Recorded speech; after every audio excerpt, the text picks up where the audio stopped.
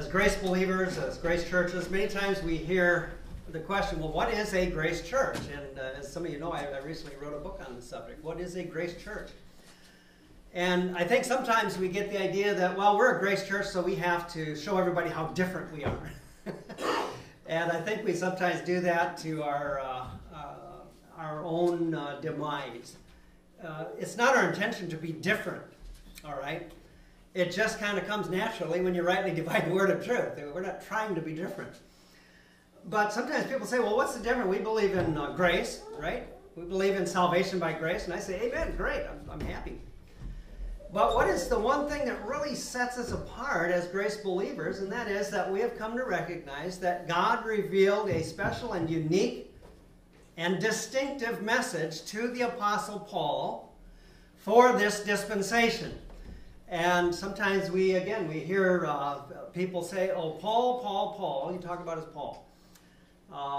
And even good preachers have sort of made a joke of Paul. He had eye trouble, and that's a little play on words. You know, he had a physical eye problem, it's believed, but he also talked about himself a lot. In fact, right here in our text, a lot of people think that here's this Paul guy, he's so full of pride. He has to point to himself all the time, for I speak to you Gentiles, and as much as I am the apostle of the Gentiles, I magnify my office. And I can see how people would misunderstand what he's really trying to communicate. But what we need to see is that he is not exalting himself when he says these things. In fact, when Paul talks about himself, he speaks in much different language. Things like, me who am less than the least of all saints. I mean, that's the attitude that Paul had in his own humility. Least of all the saints. He, if anything, he looked down on himself just a little bit because he not only rejected the Lord Jesus Christ, but he persecuted those who followed him. I mean, you can't get much lower than that, all right? And I don't think that ever left him, even to the end of his days. He regretted having done that, but he rejoiced in the grace and mercy of God of saving him out of that. And so when he talked about himself, yes, less than the least of all saints. But when he talked about the ministry that was given to him, he brought it out to the forefront in a way that you just cannot ignore. And so let's begin. We're going to jump right in verse number 13 and talk about the ministry of the Apostle Paul. For I speak to you Gentiles. And again, sometimes people wonder, well, why the emphasis on Paul's writings? Now, I hope you study your whole Bible. I try to read through it every year. I hope you study all Scripture. Paul told us all Scripture is profitable for doctrine, reproof, correction, instruction in righteousness, that the man of God may be perfect, thoroughly furnished unto all good works. So all Scripture is absolutely important. But as Vernell talked about in his little pamphlet here, I want to get one of those, by the way. Not all Scripture is written directly to us. It's not all about us. The portion that God revealed to the Apostle Paul, Romans through Philemon, is that which directly is addressed to us today. And it ought to be studied and read like no other part of Scripture. Like dig in, search all Scripture, but really get to know Paul's epistle. That's God's mail to us today. Someone has joked, you know, some people have a red letter edition. How many of you have a red letter edition? I've got one. I didn't plan it that way. Somebody gave me the Bible, and I love it. All of Paul's letters should be read. R-E-D, because Paul himself said that the words that he spoke were the words of Christ. He says in 2 Corinthians, since you seek a proof of Christ speaking in me. 1 Corinthians 14:37, let him that is spiritual acknowledge that the words that I speak are the commandments of the Lord. And so all of Paul's letters should be read R-E-D, but they should also be read R-E-A-D. Because Paul is our apostle. I speak to you Gentiles. So people wonder, why Paul? Why Paul? Well, just think about it. God gave a message specifically to we Gentiles. Now, I know most of you know what a Gentile is. A Gentile is a non-Jew. But technically speaking, Paul uses the word for Gentiles that is also translated nations. Guess what? Israel is a nation. They are now on no different plane than the other nations. So Paul was their apostle too. Today, in this dispensation of grace, he's the apostle of all the nations. He's speaking to us. And I've had people ask me, well, how do you know, when you first start rightly dividing the word of truth, people get a little confused. Well, okay, well, John said this, and Peter said this, and Christ said this, and Moses said this. How do I know when God's talking to me? Well, let's just look at it once more. For I, that's Paul, I speak to you Gentiles. Now let me ask you, how could he have said it differently so that we would understand it? I mean, it's pretty clear, isn't it? I speak to you Gentiles. All right, so now hopefully he's got our attention. And before I go through the rest of the verse, I want to point something out. He's not addressing us here particularly as the apostle of the body of Christ, even. And that's so important in this context, especially when you get to the part about the Gentiles being broken off. All right? He's talking about Gentiles as a whole in this particular context. Now, we know he's also the apostle to the body of Christ. There's so many other passages where, even in Romans, where he addresses the body of Christ. That would be the believers in this dispensation.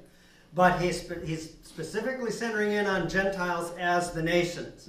And then he says, inasmuch as I am the apostle of the Gentiles. Why Paul?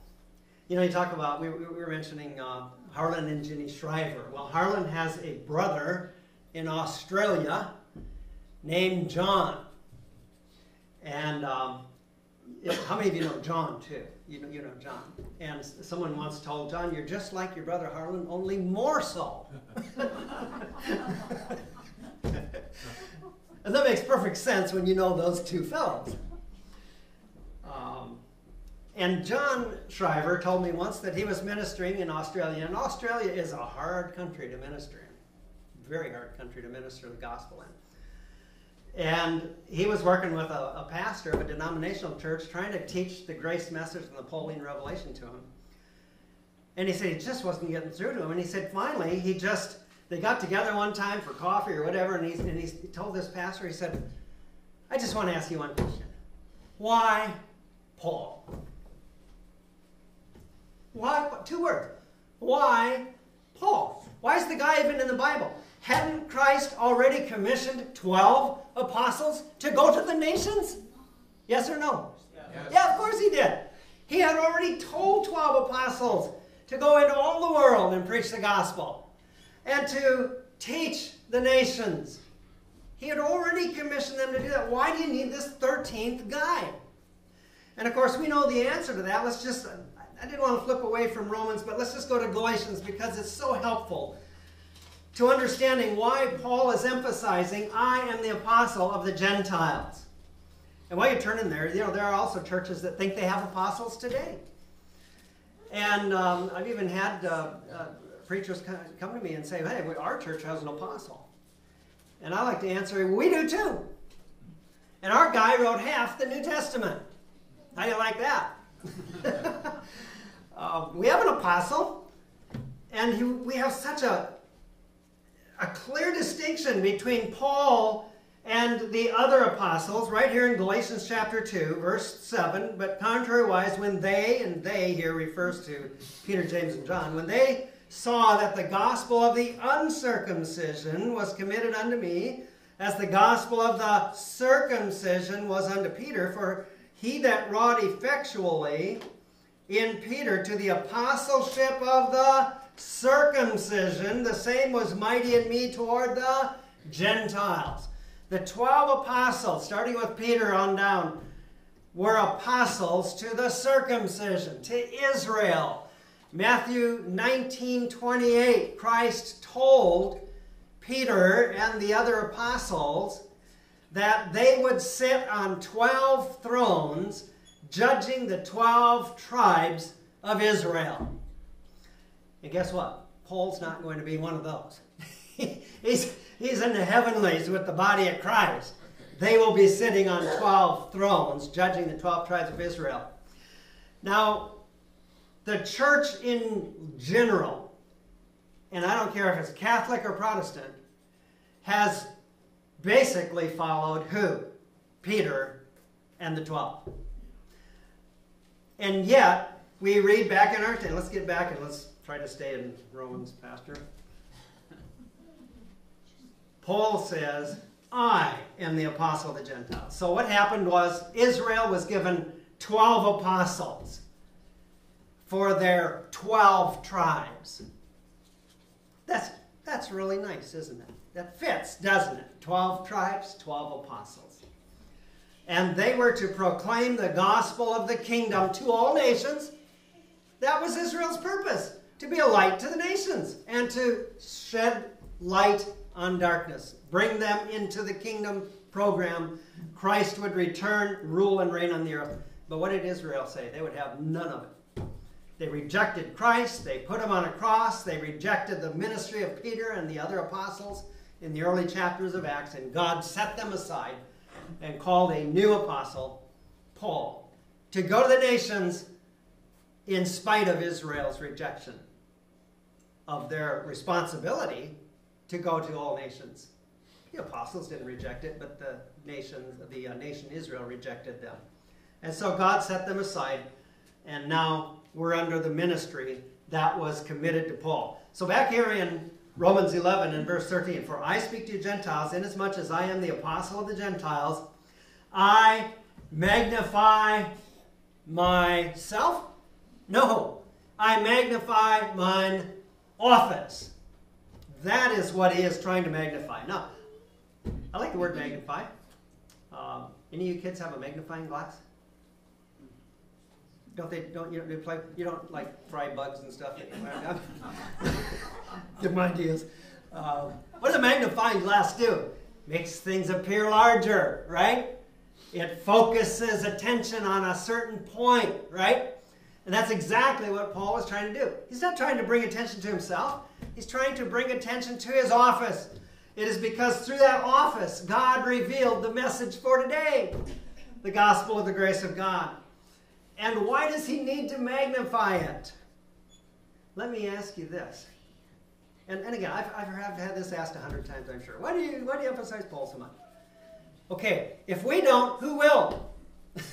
Who's going to?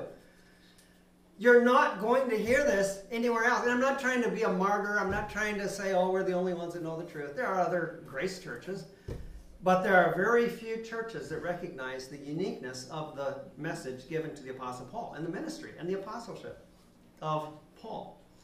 I magnify mine office. If we don't point that out, who will? Now, there was a purpose for God doing this towards Israel. And that's the interesting part of this. You know, God didn't turn to the Gentiles only because Israel was failing at her duty and he wanted the Gentiles to be saved. That's a big reason why he turned to the Gentiles. But he had another motive in turning to the Gentiles. We find that in verse 14. If by any means I may provoke to emulation them which are of my flesh, and might save some of them. God's intention, and therefore Paul's intention, was that by turning to the Gentiles, the Israelites would be provoked to emulation, provoked to jealousy, provoked to envy. The scripture uses all of those words. He wanted Israel to become jealous because God had now turned his favor towards the Gentiles. And he hoped that Israel would be provoked by that. You know, sometimes there's a reason to provoke people.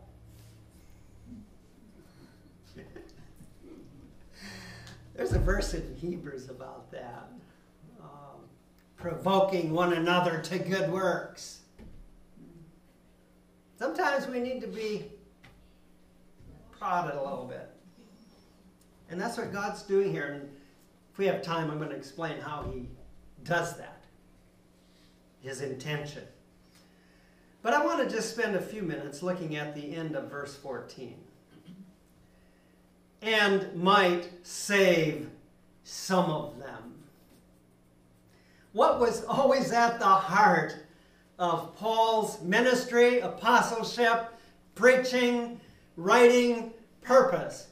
Always that he might save some of them. Now we understand that he doesn't mean he can personally save them from their sin. He doesn't mean he personally pays the price for their sin, personally confers righteousness to them when they believe. He's not saying he has the power to do that. But I find Paul using that language more than once.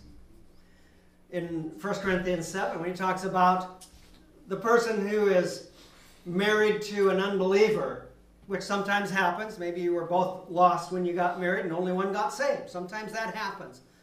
He says, stay together. Who knows, O man, whether thou shalt save thy wife? And again, it's the same idea. It's not saying you have the power to save them, but you have the power to share the gospel with them. You have the power to minister to them.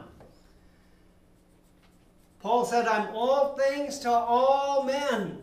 Those that are under the law is under the law. Those that are without law is not under the law, but under the law of Christ. You know the passage. That by all means I might what? Save some of them. That was his heart.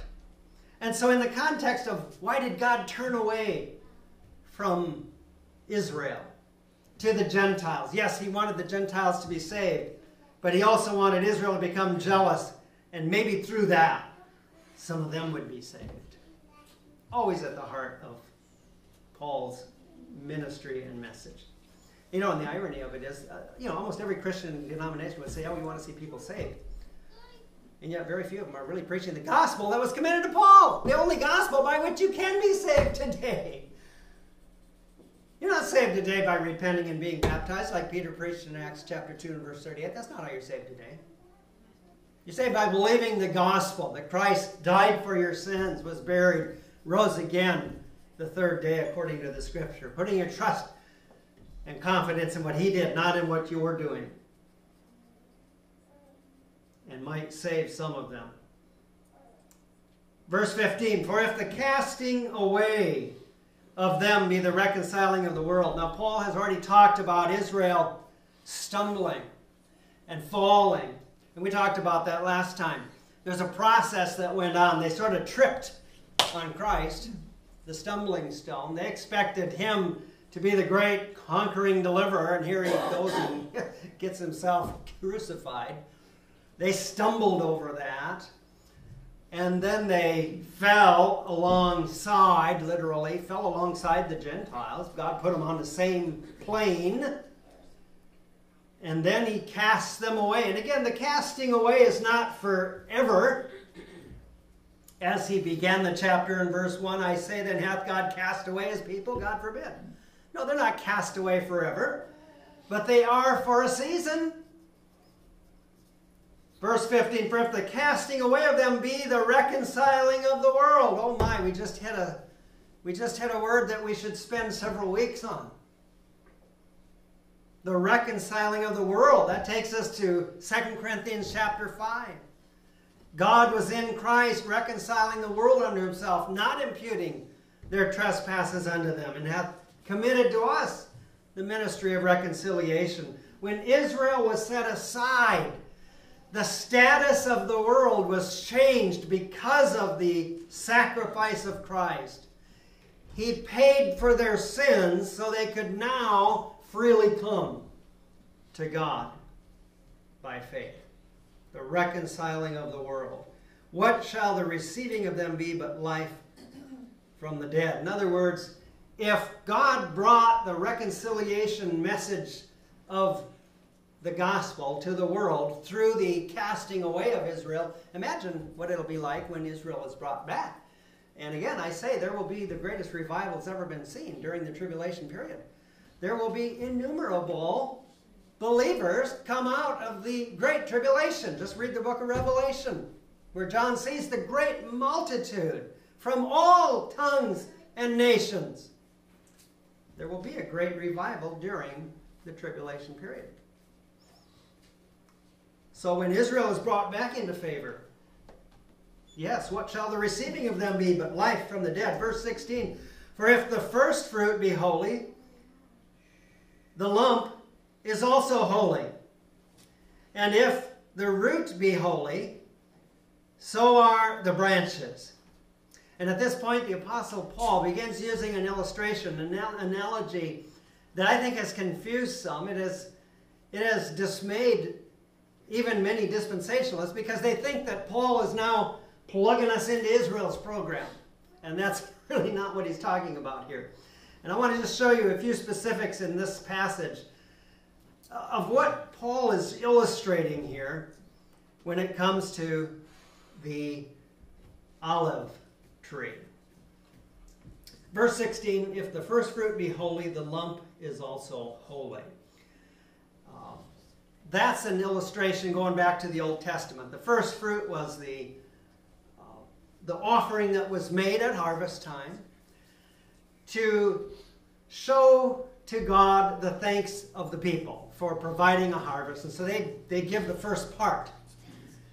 If that's holy, the lump, the rest of it is holy too.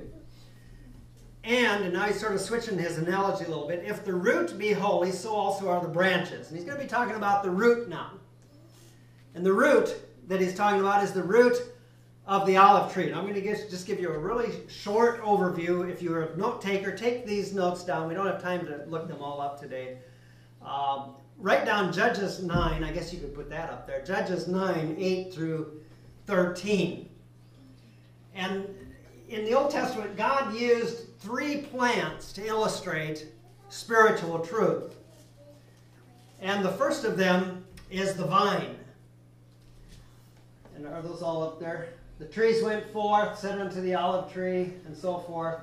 Should I leave my fatness? Verse 9, verse 10. The tree said to the fig tree, come and reign over us. The fig tree said, should I forsake my sweetness and good fruit? The tree said to the vine, come and reign over us. The vine said, should I leave my wine, which cheereth God and man, to be promoted over the trees? So you've got these 3 trees. You've got the vine, the fig tree, and the olive tree. And I'm just going to give you a series of references. You don't need to put them all up for now, but write them down if you're taking notes. The vine represents Israel's national life. Psalm 80, verses 8 through 19. Isaiah 5. The vine had a reference to Israel's wonderful national life that God wanted to establish. The second is the fig tree, refers to Israel's religious life. Judges 9:11 talks about the good fruit. Israel's religious life had to do with bearing fruit worthy of their faith. That was represented by the fig tree. The olive tree is a representation of spiritual life, Israel's spiritual life. He talks about the fatness. That would be spiritual prosperity. Genesis 8:11, when the dove was sent forth out of the ark after the flood, came back with an olive leaf. That represented new life springing forth on the earth. Again, just an Old Testament type of spiritual life coming forth. This is the background for Romans chapter 11, as he talks now about the root of the olive tree. Again, verse 17. And if some of the branches be broken off, and thou being a wild olive tree wert grafted in among them, and with them partakest of the root and fatness of the olive tree, boast not against the branches. But if thou boast, thou bearest not the root, but the root thee. Now, I find it very significant that he refers over and over to the root. He's not even, he's trying to be so careful in his analogy that we don't get the wrong idea. He's not talking about Israel's vine. He's not talking about Israel's fig tree. He's talking about the olive tree, which provides spiritual sustenance, and he's not even talking about the trunk so much as he's talking about the roots. And I will say this. It is no violation of our dispensational beliefs to say that we tap in with roots to the same spiritual source as Israel did. It's Christ. It's always Christ in any dispensation. But what he's saying is now, Gentiles are being plugged in. Now there are two things I want to point out about this. One is from the natural perspective. And I just came across this, someone shared this with me a couple of years ago. And I think it's true, fitting into this context. I've never been one for grafting. I think I tried it once when I was a little kid. I cut a little notch in a tree and I took another, and it didn't work. It just didn't work. But say the graft sticks, right, and it takes. Why do people graft different varieties into a common stock? Sometimes they're looking for certain characteristics and so forth. But one of the features, I'm told, of grafting is that the way to get natural branches to produce better is to stick a couple of wild branches in there. And it creates a sort of biological or horticultural competition.